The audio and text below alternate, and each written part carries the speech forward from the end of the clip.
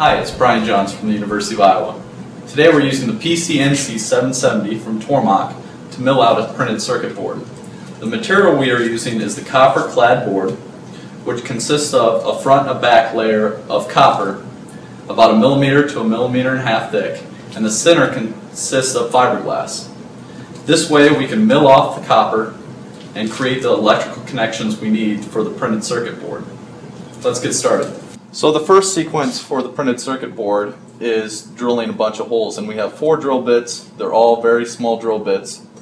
We have the copper clad plate attached to the plastic using double-sided tape, and this double-sided tape provides enough strength in the holding for these small engraving cycles and drilling cycles, and it's a cheap and easy way to fixture the copper clad plate.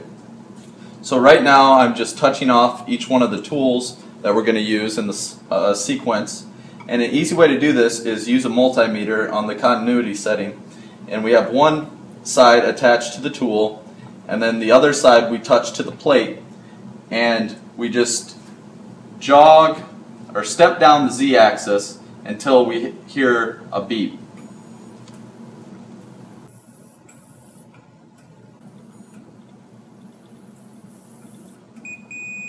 So there we hear the beep.